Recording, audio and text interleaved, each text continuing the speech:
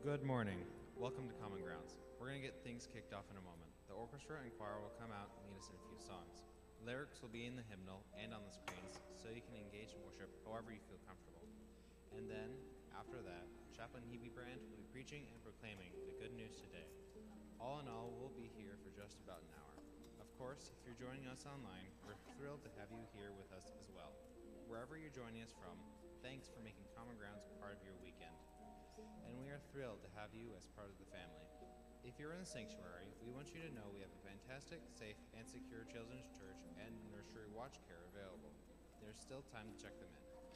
With all that being said, we're going to get things started here in just a moment, so please find your seats if you haven't already, and please prayerfully prepare your hearts for worship.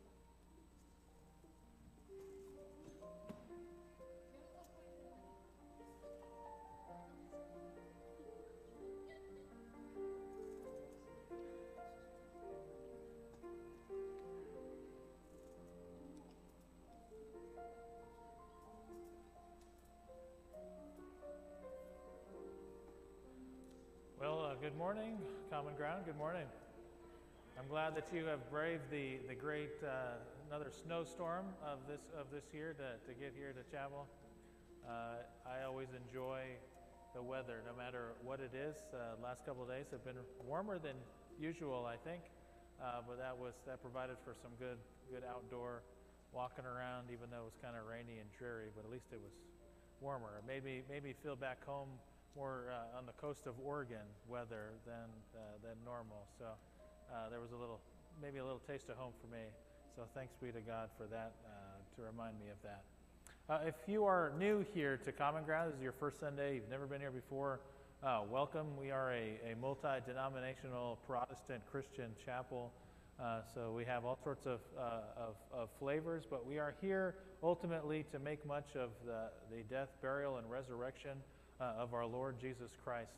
And we are interested in your spiritual growth. We're interested in your connection to God and your connection to others. And those are some things that are really important to us.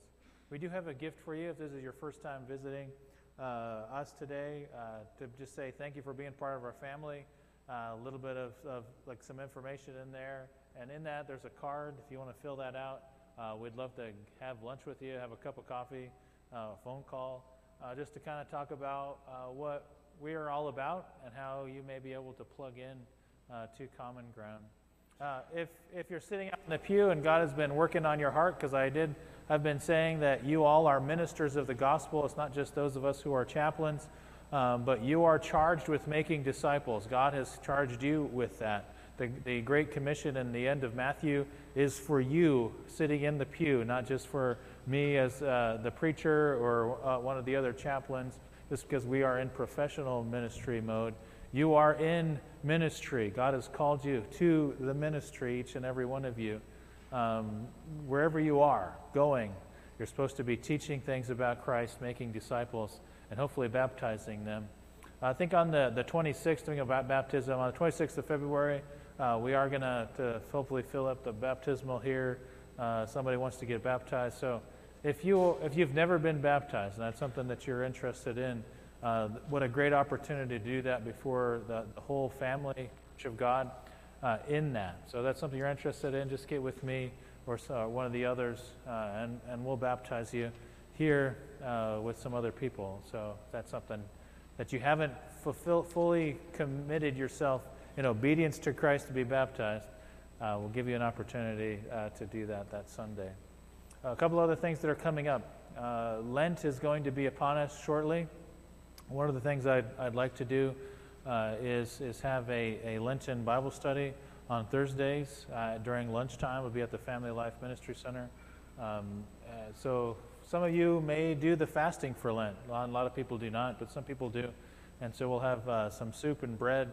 And we'll go through, I think the book of James is the one I'm going to be doing, just talking about wisdom and leading up to the celebration of Christ's resurrection. That's one thing that we're looking at doing. And then also on Thursday nights, the choir meets and they practice their songs. And in the last couple of weeks, we've been providing dinner for them, but it's a little bit late. It's like at 1900. But if you're interested in, I want to be doing also a Bible study while they're doing that. So if your spouse wants to be part of the choir, and you can come in and be part of the Bible study on Thursday night, we'll do that over at the Family Life Center too as well. That's another option, another availability to get together just to build community, because I think that's kind of what we need here in Common Ground, is to build community. And if you're feeling led to have a small group at your house, I want to empower you to do that in the name of discipleship, because that's what you're called to do. So if you feel a certain way that God is calling you to go and do that, chalk with me, and I want to empower you to do what God is calling you to do, using the gifts for the future of the kingdom. One other announcement, and I got to get on with the program. I think all the auxiliary are back again this week, whether it's Club Beyond, PWC is in operation, the Korean Women of the Chapel are also in operation. The Protestant Women of the Chapel, they do have a retreat coming up at the beginning of March, and so shortly they'll be opening up registration for that. If you're part of this congregation, we're gonna help fund a portion of that. There's a certain amount of fee that you have to pay, and then Common Ground is going to pick up the rest of the tab for you to go in on that. So if you're a soldier, a uniformed service member, woman, and would like to go on that, just pay attention to the Facebook page on PWC to know when that registration is open, so that you can get to go to that. They're going up to the Dragon Hill Lodge. Last year it was a wonderful time to gather together to pray and to see what God has for growth. And a lot of great things happened this last year, and so they're looking to do it again at the beginning of March, and so that's available to you as well. And that's all that I'm going to say about all the things that I'm going to announce. So with that, I'll let you go.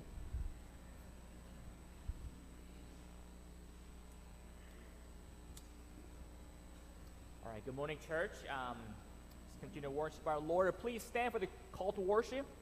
Let us stand. And let us pray together. Blessed is the King who comes in the name of the Lord, and peace in heaven and glory in the highest. Rejoice greatly, O daughter of Zion. Shout aloud, behold, your King is coming to you. And Father, we praise your name. And for imperfect and faithfulness, you have done wonderful things planned long ago. And Father, this morning recall your faithfulness. Thank you that you walk with us every day, that you are with us each moment, Lord. And Father, we come to you and lay our lives before you this morning, worship you in spirit and truth. May everything within us cry, holy is the Lord God Almighty, who was and is to come. Pray all these in Jesus' name. Amen.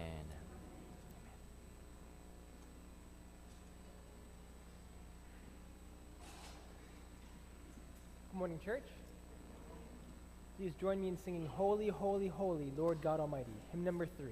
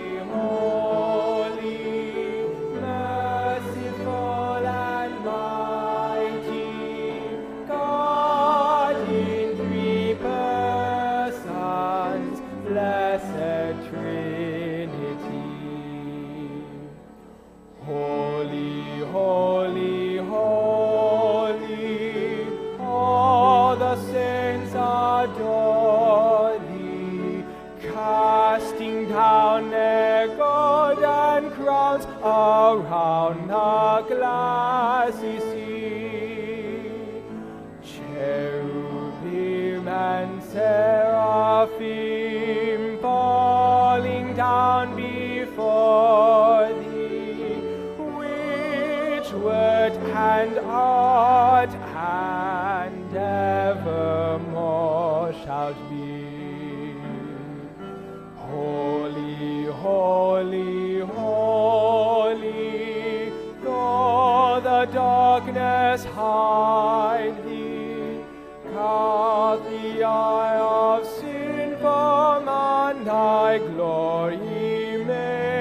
that sing. Only thou art holy, there is none beside thee, perfect in power, in love, in purity. Holy, holy, holy, Lord God Almighty, all thy works shall praise thy name in earth and sky and sea. Holy, holy, holy, merciful and mighty, God in three persons, blessed Trinity.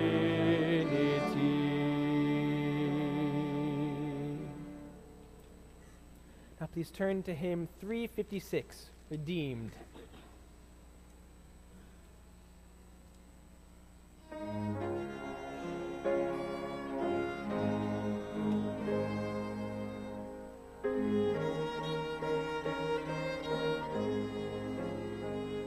Redeemed, how I love to proclaim it, redeemed by the blood of the Lamb, redeemed through his infinite mercy, his child and forever I am.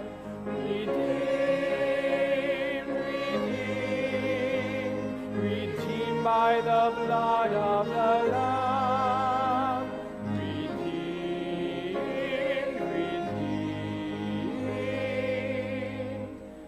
Child and forever I am, redeemed and so happy in Jesus, no language my rapture can tell. I know that the light of his presence with me doth continually dwell.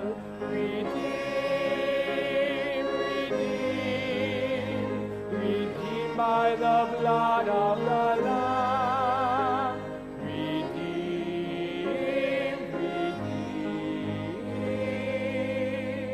redeemed, his child and forever I am. I think of my blessed Redeemer, I think of him all the day long.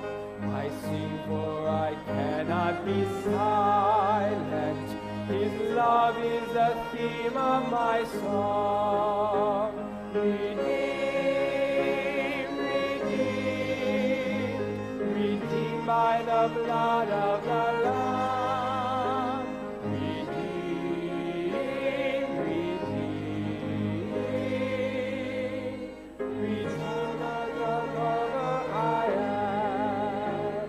I know I shall see in his beauty the King in whose law I delight, whose lovingly guardeth my footsteps and giveth me songs in the night.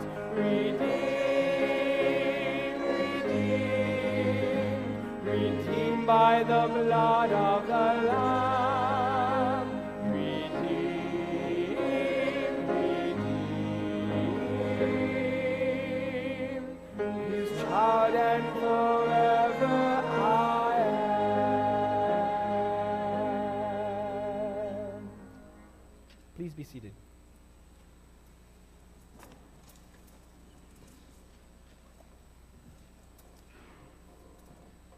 Please join me in prayer for offering. Let us pray.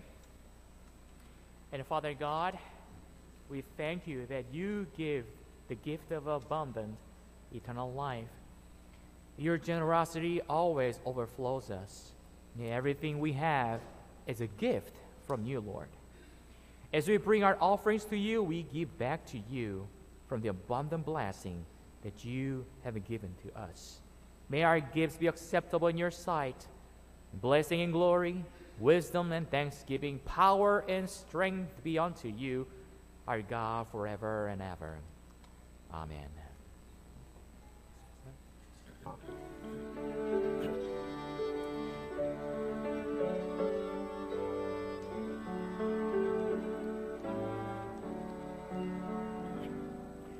All to Jesus I surrender, all to Him I freely give. I will ever love and trust Him, in His presence daily live.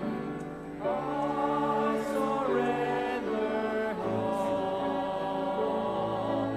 I surrender all to Thee, my blessed Savior. I surrender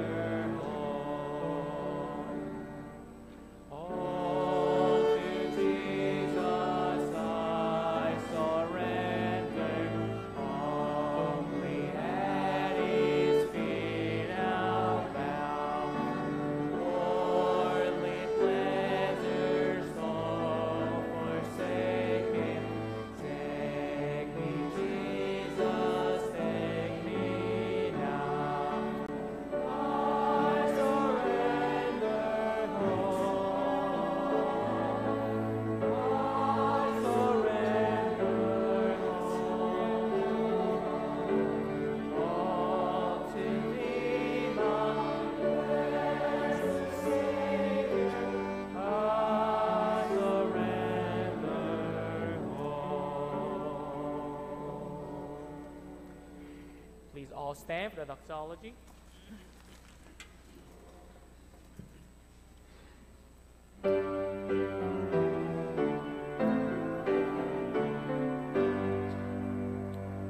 Praise God from whom all blessings flow.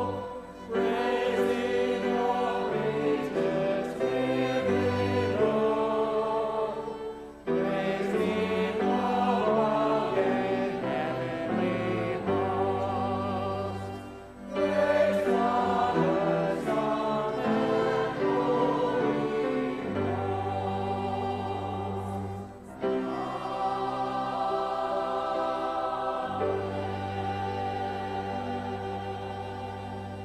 Let's pray. Father, we thank you so much for giving us this again, Lord. We're here to offer back to you our thankfulness. So thank you, Lord. And Father, please accept this offering and extend your kingdom of God in this place for your glory. In Jesus' name we all pray. Amen.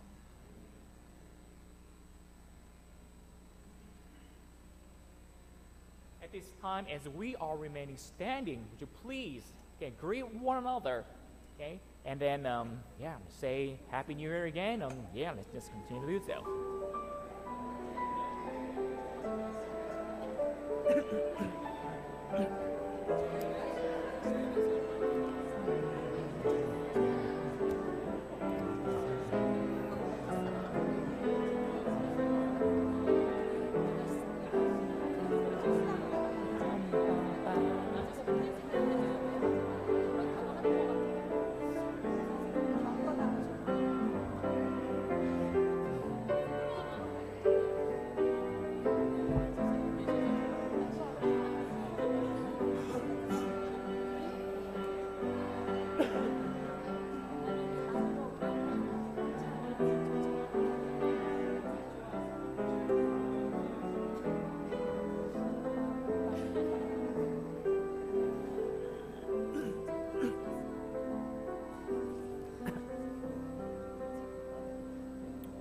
What a wonderful celebration again. Again, welcome.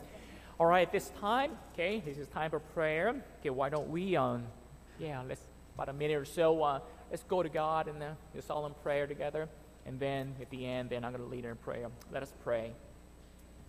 And Father, thank you so much for the worship. And thank you so much for the that you have done for us.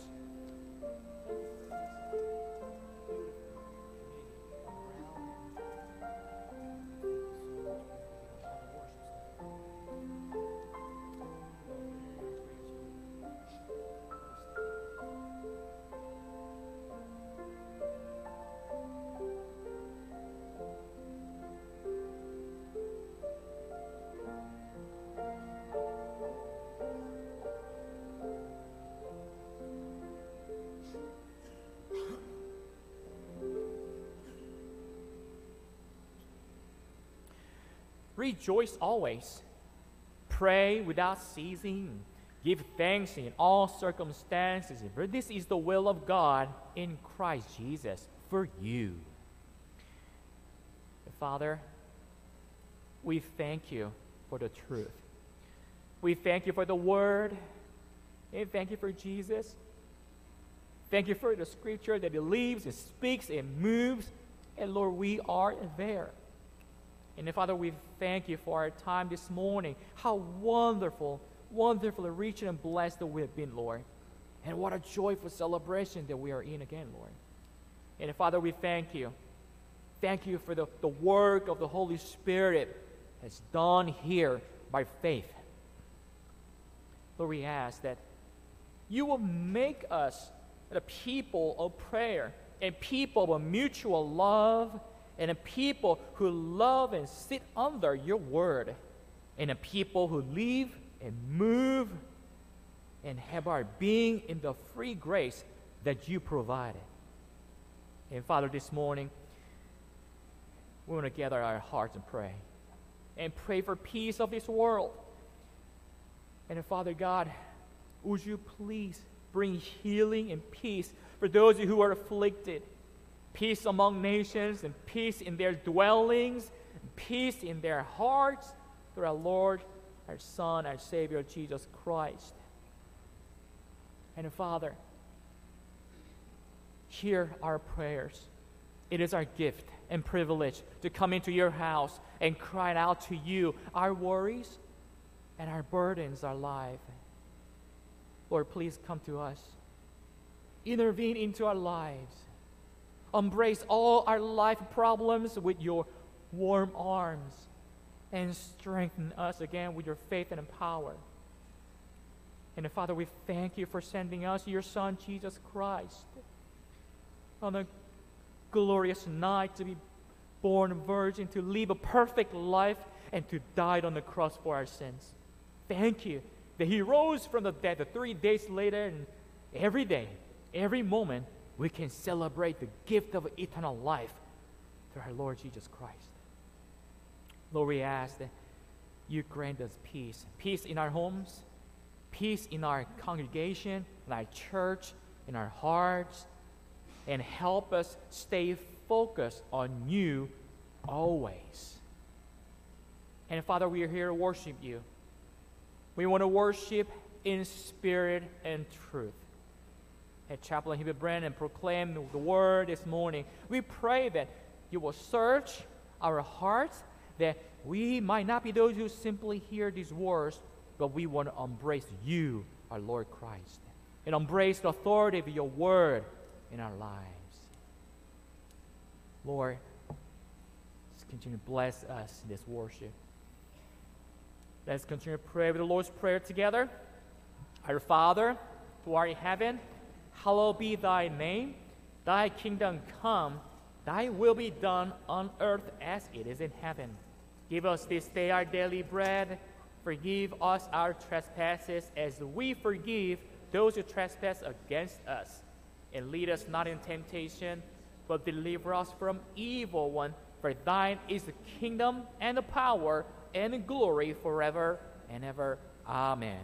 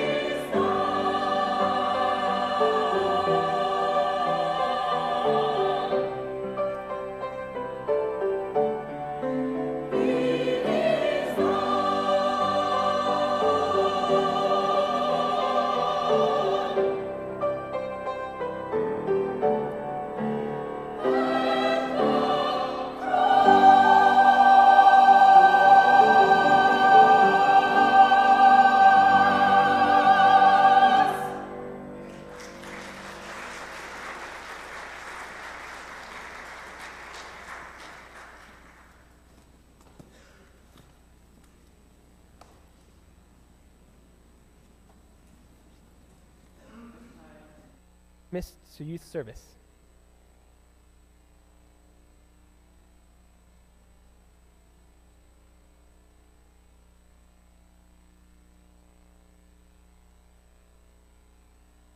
Again, church. Our scripture reading this morning is from the book of Ephesians, chapter 5, verses 15 through 21. This can be found on page 949 of your pew Bibles and also on the overhead behind me. So if you're able, please stand for the reading of God's Word.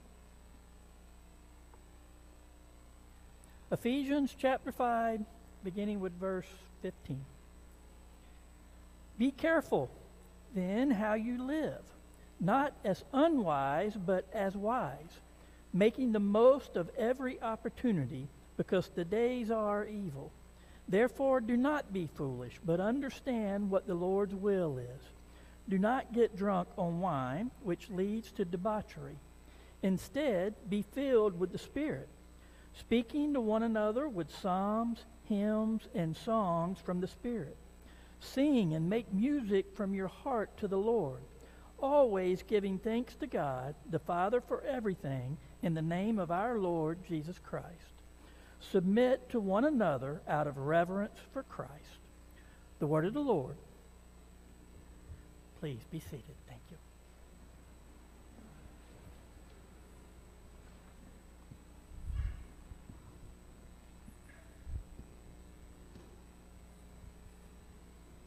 Well, it has been a while since we've been in the book of Ephesians.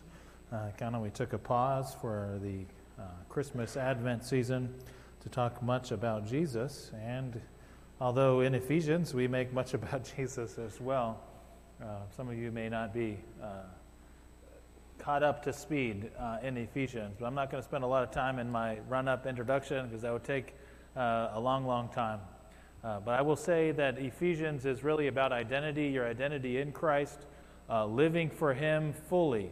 Holiness is not something that is an accident, but it is a daily choosing to either obey the word of the Lord, obey Christ and the Holy Spirit that is within you, or to do what you want to do and decide that you are king of your own life and can do what you want.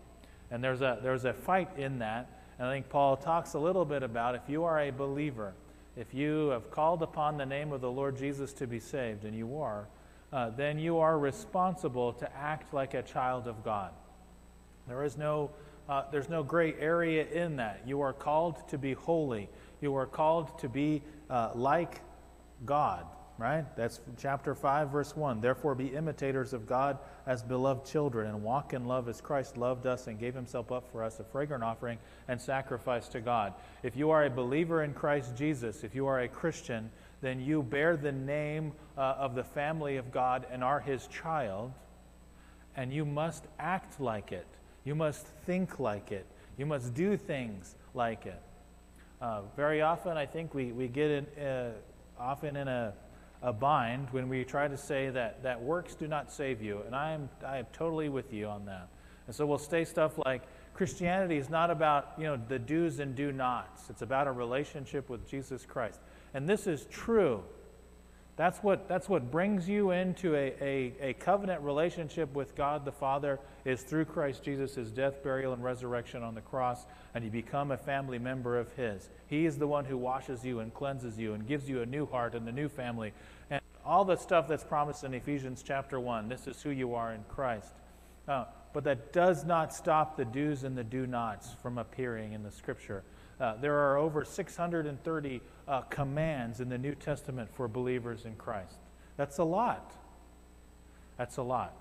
And I can't just wish them away and say, well, that's God telling me I need to live this holy life, and that the Bible says I can't do it, and that's why I need Jesus. All right? And on one hand, that is true. You can't do it. That's why you need Jesus Christ in your life to bring salvation. But on the other, I can't just go, well, I'm only human. Because the command, Jesus says, be perfect, therefore, as your Father in heaven is perfect. And God's grace, not only does God's grace give you the ability to be part of His family, but God's grace is empowering you, right? You You have the Holy Spirit that lives inside you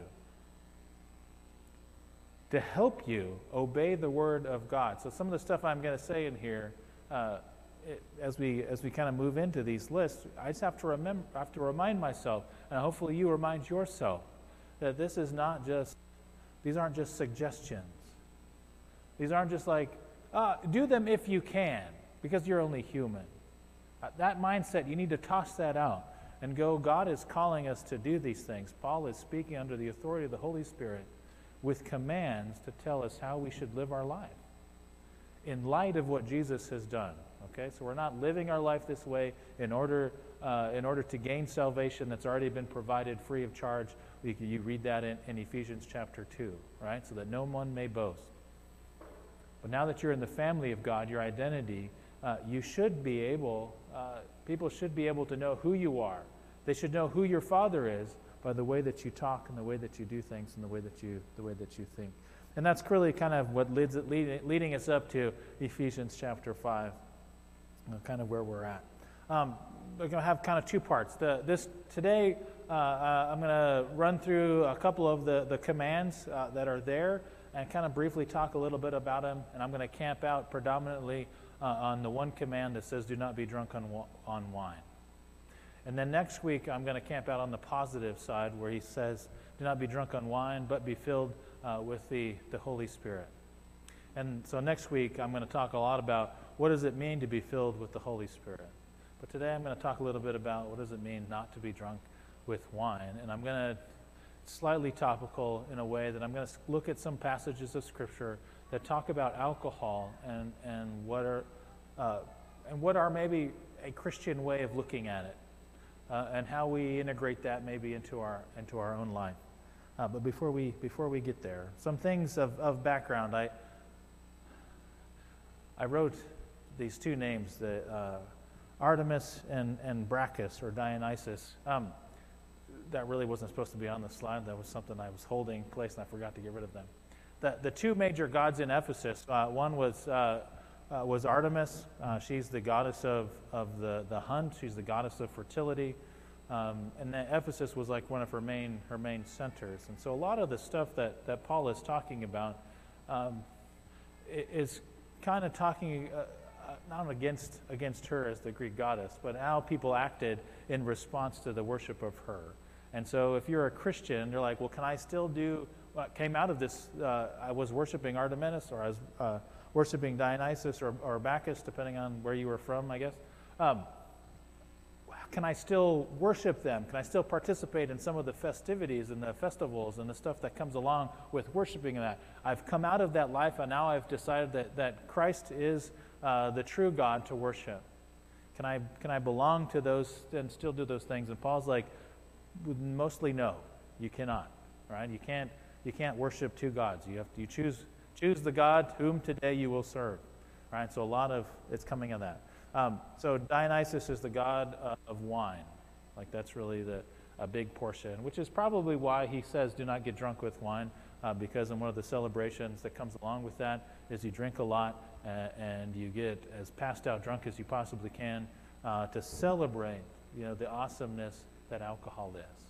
Now, so it's in the background. As you're reading that, that's probably why he's going after that. He says instead of being yourself filled with wine, be filled with the Spirit. And so that's why those two things are up there. All right. Let's move to the first command that pops up in here. This is in verse 15. It says, "Look carefully." I've underlined it for you on the screen, so you kind of know where where the commands are in that. So it's look carefully. That's a command to you to think about the things that are going on in your own life. You are being called continuously to evaluate yourself. Am I living like Christ wants me to? Am I living in the way that pleases God? Am I living in a way that's in recognition to what God has done for me? If I have a new heart and a new mind and a new family, would people recognize that? Right? You can kind of tell where people are by listening to their accent. You can tell kind of where they're from, or at least what household they grew up in, a little bit by their accent. Right? You should have a Christian accent on your life. People should hear it and go, I bet that person goes to church. I bet they believe in Jesus because of the things that you say and the things that you do. There's an accent. And I think this is what Paul is talking about. Look carefully at then how you walk. Walking is not just like the gait that you do, okay? The Bible's talking about what is it you're all about. Look at the time that you spend doing things. What is it? Would you be able to, and this is for you. Again, I don't want you to be looking around the room and be like, well, let me inspect everybody else. First, this is you. Look at yourself. Evaluate yourself for this. Is my life oriented around worshiping Christ in all the things that I do? In all my heart, mind, soul, and strength. It's the first greatest commandment that Christ said is to love God with all my heart, mind, soul, and strength. Would you be able to look at yourself in your heart and say, is that true? Right? And I'm not saying that that's how many times you go to church or how many times you do a Bible study or how often you pray. Some of that's between you and God, and there are commands to do those things, and I hope it is. But is your life oriented in a way? And if you have kids, do your kids know that you care passionately about following Jesus and worshiping Him? Will they be able to pick that up by watching you do the things that you do and investing in the time that you invest in? Would they know that Christ is important to you? Right? That's why he's saying, be careful then, look carefully, examine yourself in how you walk, not as unwise, but as wise. And in Ephesians, wise is always in alignment with what God is doing for us. Right? So there's wisdom in following God and doing the things that God has called us to do, or you can be foolish and not do those things. Those are the two categories. The second command in verse 17 says, therefore, do not be foolish, but understand what the will of the Lord is. In a sense, don't waste your life. Time is short. You don't have very long on this earth to live for God fully. You may not get tomorrow the one parable of the rich fool. I don't know if you ever read that to your kid as a little ditty to it in one of those Golden Arch books. I know I'm really dating myself when I say that. Really, really dating myself. But the rich fool, I wish I could sing the little ditty to you, but if I memorize. But he would always say something about, I will live for God another day, but today I will live for me. And then he dies that night. It was kind of a terrifying book. He dies that night, and then the point of the book was he's reading to kids, be like, are you living for Jesus? And as a 6-year-old child listening to that, like, what if I die tonight? Will I live for Jesus today? But I think that question is still the same. Don't be foolish. God is coming back. God is coming back. Christ is coming back. And you will be held account for all the things that you say, think, and do. Now, as a Christian, you're like, what does that mean as a believer in Christ? Well, I think that's probably another sermon for another day. And I know my wife says, stop saying those things. But I think that's true, right? But you are going to be held accountable. You're going to be held accountable for the things that you do. Therefore, don't waste your life in pursuing things that will die at the end when Christ comes back. Do the things, invest in things that build the kingdom. Invest in things that will remain when Christ returns. Do the things that will honor God when He returns, that you won't be ashamed to stand before Him and say that you spent your time doing. Do the things that will please God. And that's this command here. Therefore, do not be foolish, but understand what the will of the Lord is. And kind of what is the will of your life, right? Back in Ephesians chapter 2, it says, for we are His workmanship, created in Christ Jesus for good works, which God has prepared beforehand that we should walk in them. God has called us to do the things that He's asking us to do here. These aren't just random things. He's planned for us to walk in them. So do it. That's the will of God. People are like, well, what is God's will, right? To do the good works He's calling you to do. Well, what is the good works? You can go back up into chapter 4, right at the end there, verse 31. Let all bitterness, wrath, anger, clamor, slander be put away from you, along with all malice. Be kind to one another, tender-hearted, forgiving one another, as God in Christ forgave you. If you need a place to start there. That's a great place to begin.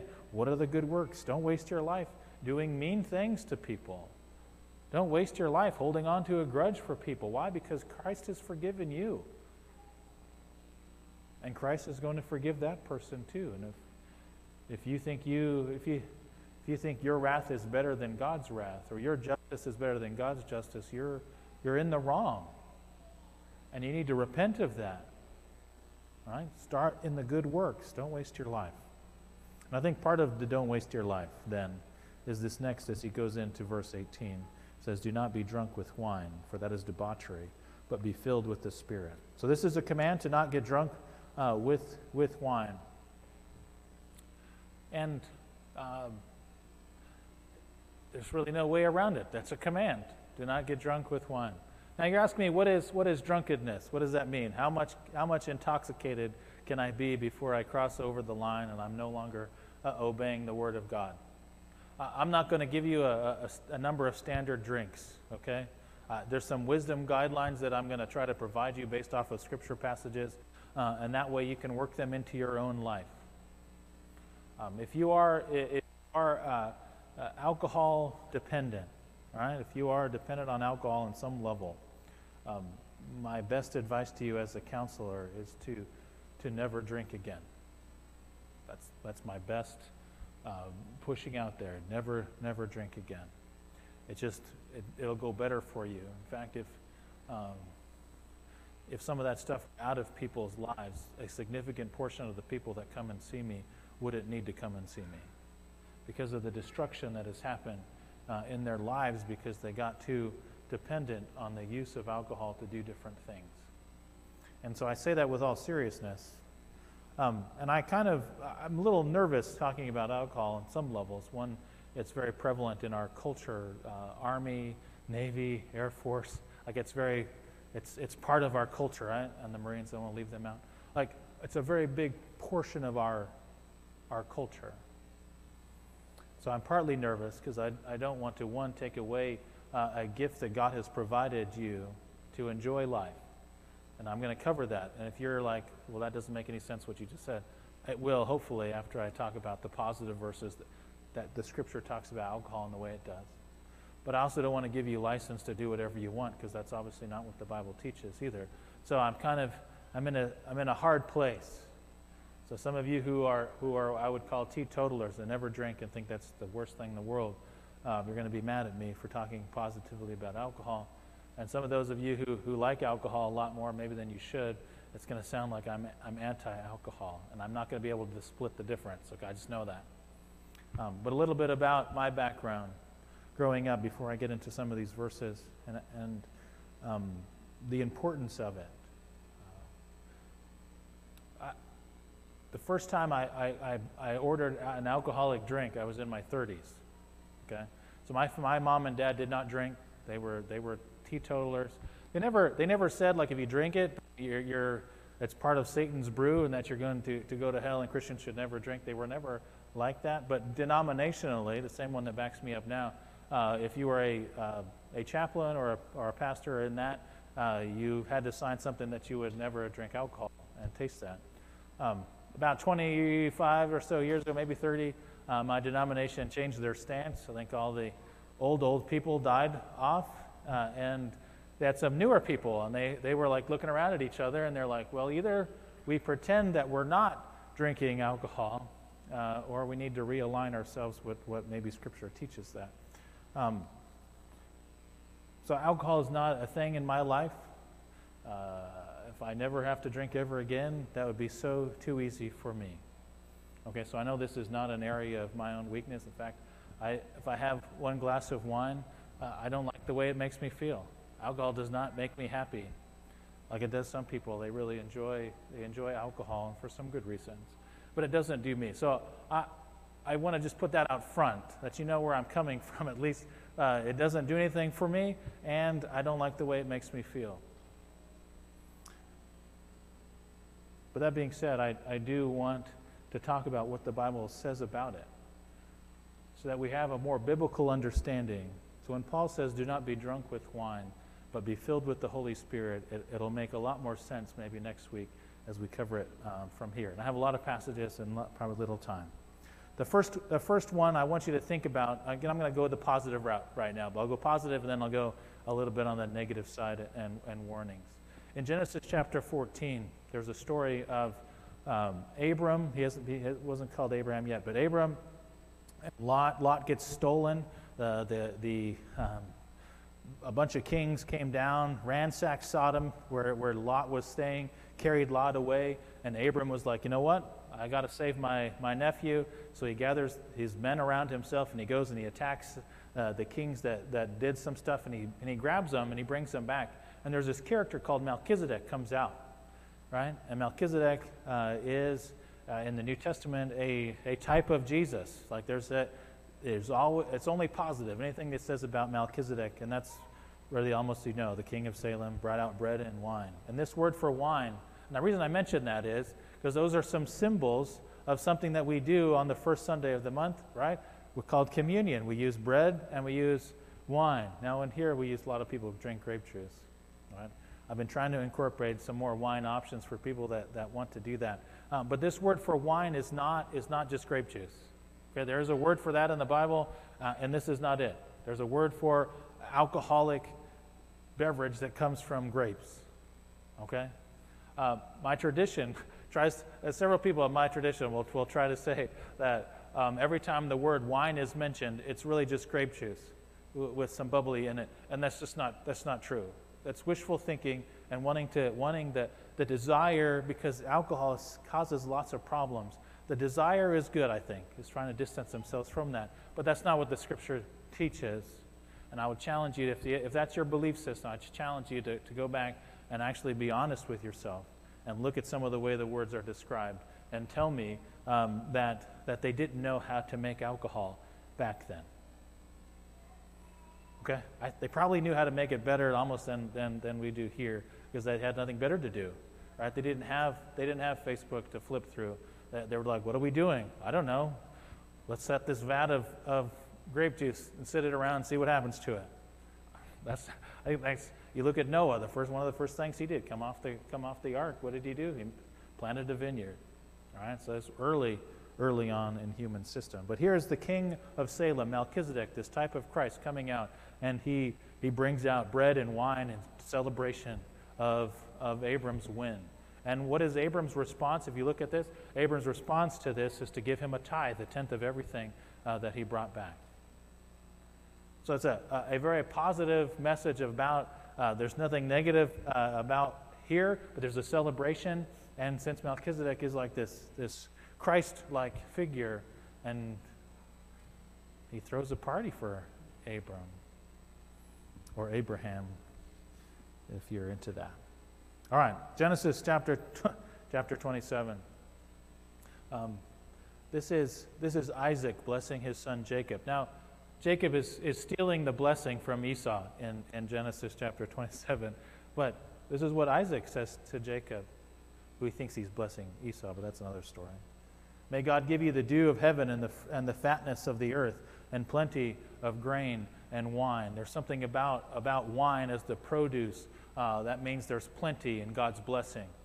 A lot of times in the Scriptures, wine, and you're going to see, wine is this future thing, this blessing that God is demonstrating. God has given it for enjoyment. God has given it to us for future things. So when you're drinking wine, like, you should be thinking of heaven. Like there's and the promised land that is to come. That is kind of one of the emphasis, and you'll see some of these passages kind of go into that. But that's the blessing that Isaac gives his son Jacob. May God give you plenty of grain and plenty of wine. Deuteronomy chapter 7, verse 13.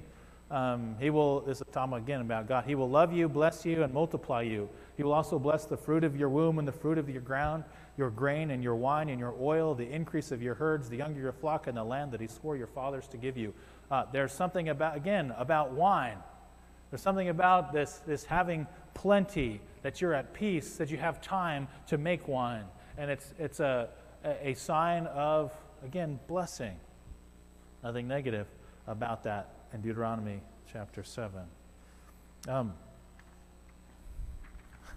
Deuteronomy chapter 14. This is talking about the tithe. If you read the whole thing, I don't have time to read all the part about Deuteronomy, but this is a tithe.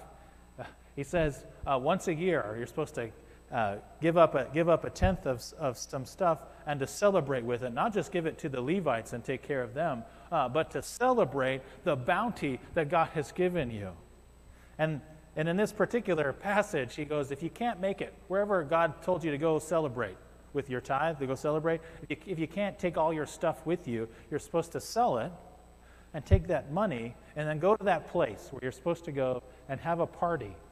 He said, spend that money for whatever you desire.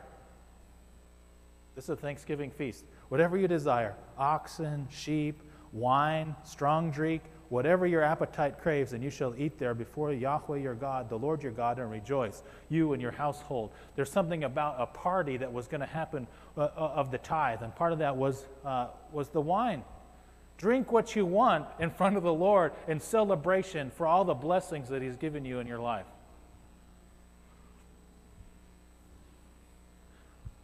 Whatever your appetite craves. The first Thanksgiving, right? Before we even called it Thanksgiving in the U.S. Now, you're like, well, is there some temperance in there? We're going to get there, okay? For those of you who are uncomfortable right now with me talking so positively about alcohol, it's supposed to look forward to something, the blessing of God. It's supposed to do something for us. It was given to us by God in a particular way for a particular thing. And he says, rejoice. And if it was evil, I guarantee you God would not say, celebrate in this way if it was completely evil in the way. Just know that Satan likes to pervert things always. Here's another, Psalm 104, talking about being appreciative of what God has given us. This is a praise to God. It says, you cause the grass to grow for the livestock and the plants of man to cultivate, that he may bring forth food from the earth, and wine to gladden the heart of man, oil to make his face shine, and bread to strengthen a man's heart. What was wine there for? A giving praise and honor to God that wine is provided to gladden the heart of man. It's not grape juice that's gladdening the heart of man. Okay, that's another word for alcoholic drink. Praise God that there's something that we can drink that lightens our heart, lightens our mood, and can give God maybe praise, honor, and glory. You're like, but there's a but coming. There will be. I'll skip. There's Proverbs 3. You can read that. That says, honor the Lord with your wealth, with the first fruits of all your produce, and your barns will be filled with plenty, and your vats will be bursting with wine. God will bless you. Wine is a sign of blessing. Proverbs 9. Come, this is wisdom. Come, eat my bread and drink the wine I have mixed. Wisdom. This is the personification of wisdom. Come and do the things that I'm calling you to do. Celebrate it. Again, if wine were so evil, God would not call you in wisdom to come and partake. Into Isaiah, it says, on this mountain of the Lord will make all peoples a feast rich of food, a feast of well-aged wine, of rich food, of marrow, of aged wine, well refined. He thinks such a celebration of the future things to come when we're all gathered together in the kingdom. He mentions wine twice, right? And it should not surprise us. Like the new covenant, the sign of the new covenant is bread and wine. That's the sign of the new covenant. Wine is to make us think of future things. But again, humans like to take the things that God has provided and do terrible things with that. Same thing in Amos. You can read in Joel. Other positive things that we have to say about alcohol. I'm going to run out of my time if I don't get to some negative verses, though. But I wanted to hit you with lots of positive ones. And there's more, right? We could flip through some of these. There's more. And then I'll end with, at least with the positive, in the one that every drunkard likes to quote, in the Gospel of John. I heard a preacher preaching on this, and he goes, there's one passage in all Scripture that every person who loves alcohol can quote you. They don't know where they find it, but they know the story, and that's when Jesus turned water into wine. Okay? Jesus did not turn water into grape juice. That's not what he's talking about. The way the Greek is laid out, the way the master of the feast says, like, most people get everybody kind of happy at the beginning with bad wine, and then with the good wine, then they make it cheaper and cheaper as the day goes on because you can't tell the difference.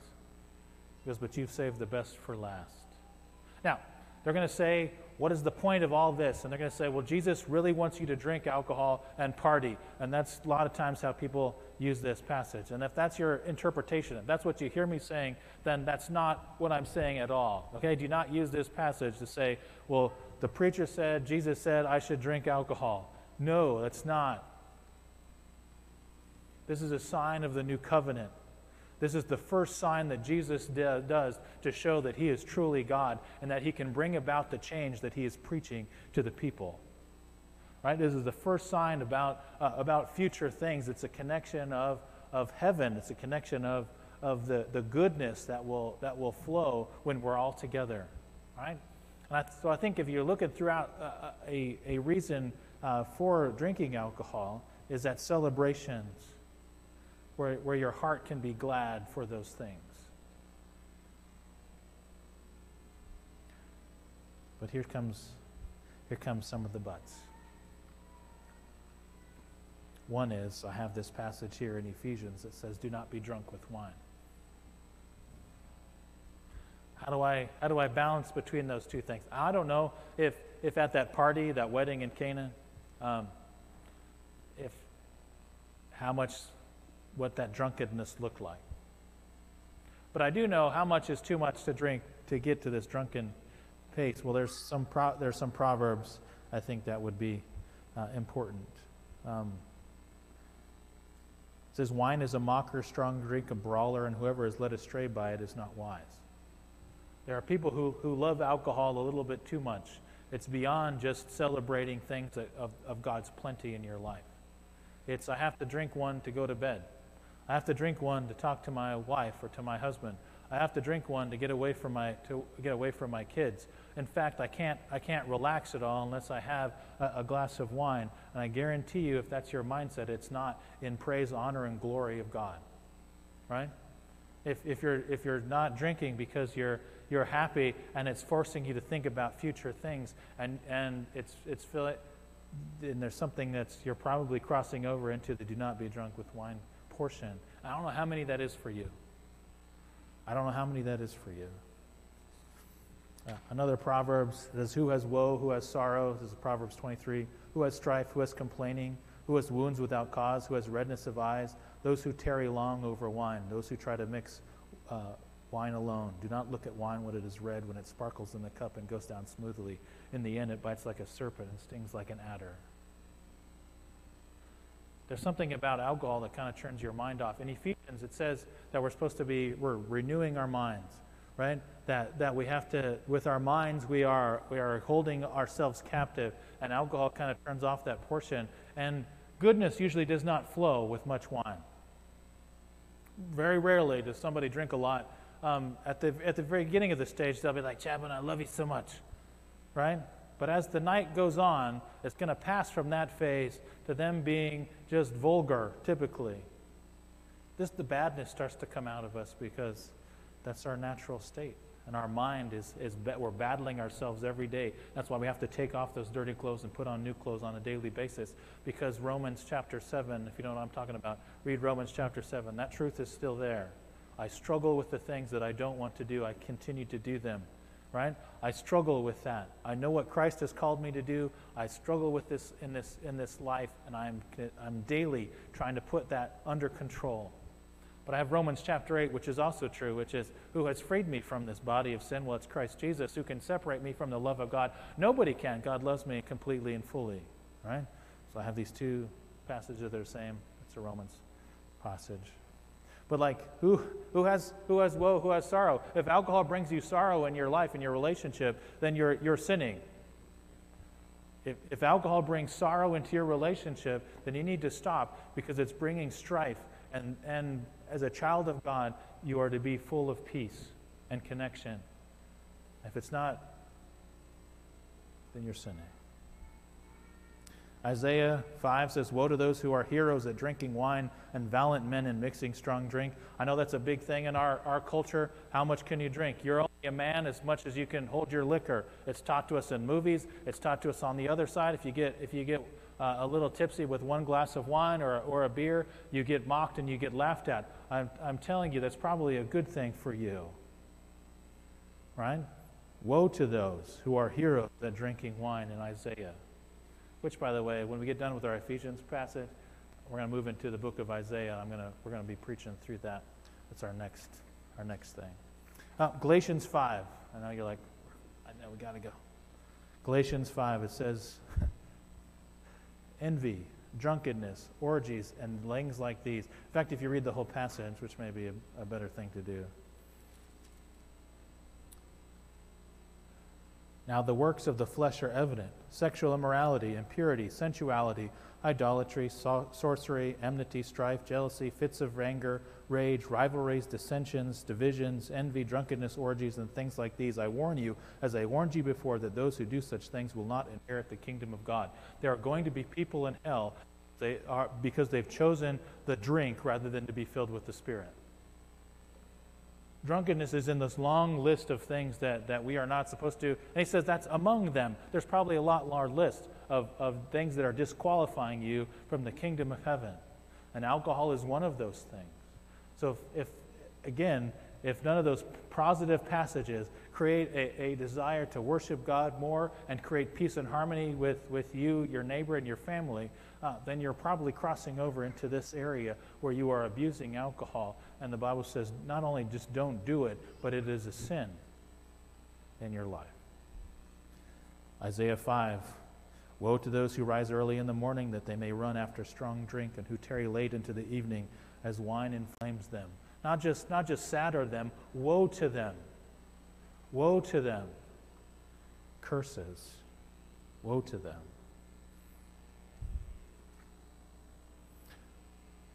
If you're a leader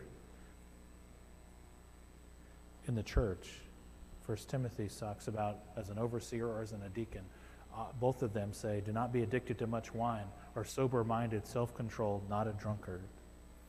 One of the things that older women in Titus are supposed to be teaching other women not to do, one is as an older woman. So this is just not to be slaves to much wine. It's Titus 2. So what am I trying to say? I guess ultimately in all these things. So those are just like a small smattering. And so now you're kind of caught between two places. Being a Christian, there's a lot of wisdom that's involved in that. That's part of why you need the indwelling of the Holy Spirit. There's a lot of wisdom. Can you drink? I don't know. Can you? That's my question to you. Are you going to be able? How much alcohol can you have? Well, I know not to be drunk. And drunkenness usually means I'm starting to do things that I wouldn't ordinarily do if I wasn't under the influence of something. Am I still able to love God with all my heart, mind, soul, and strength, and love my neighbor as myself if I'm under the influence at all? If you answer no to that, then you need to stop, because you've crossed over that, whatever that line is, and you need to repent because that was a sin. Is it something that you use, again, like at a wedding or a festival or a celebration, and it helps everybody give praise, honor, and glory to God? Then you're probably on the okay side. That's why Paul says you need to look carefully then how you should walk, not as unwise, but as wise, making the best use of the time, knowing that the days are evil. Now, I don't know if I've given you any clear guidance at all on that. I felt like maybe it's kind of squishy. You'll understand a little bit more next week as we talk about being filled with the Spirit and how that's different than being filled with wine. Because if you're filled with wine, you're not going to be able to do the things that you're supposed to be if you're filled with the Spirit. God has provided alcohol to point to future things, a greater future where all humanity is together at peace, living with God. It's part of the sign of the new covenant. And so Satan wants nothing more than to destroy that sign and pervert it. And the more drinks that you have, the more perversion it gets. And I don't know where that line is for intoxication and drunkenness for you. But you need to look carefully in how you use it. And again, if it's not honoring God in the way you use it, then it's better to cut it out of your life. Jesus said, if my eye causes me to sin, what am I supposed to do? I'm supposed to take it out. If my hand causes me to sin, I'm supposed to cut it off. If that's you and alcohol, then you need to cut it off. Better to never have that as an option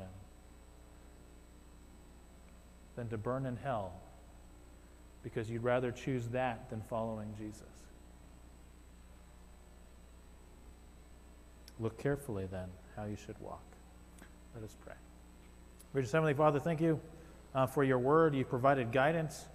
You provided alcohol for us to enjoy and to use for our benefit, to lighten our heart, to remind us of the future things that are to come. But God, I know that humans, because the days are evil, we perverse it. And so you've placed boundaries for us on how we should use alcohol. God, I pray for wisdom, that the people that are in here, that they would be wise in how they go about teaching their children about it. May they be wise in how they use it. May they be wise in how they interact with their friends and the people. We have a very strong culture that drinking in the military.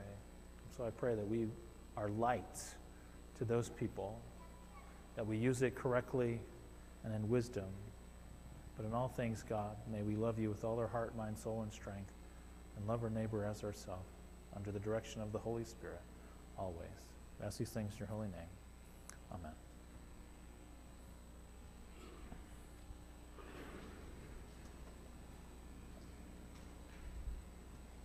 Please stand as you're able and join me in singing and praising the Lord in Spirit of the Living God, 389.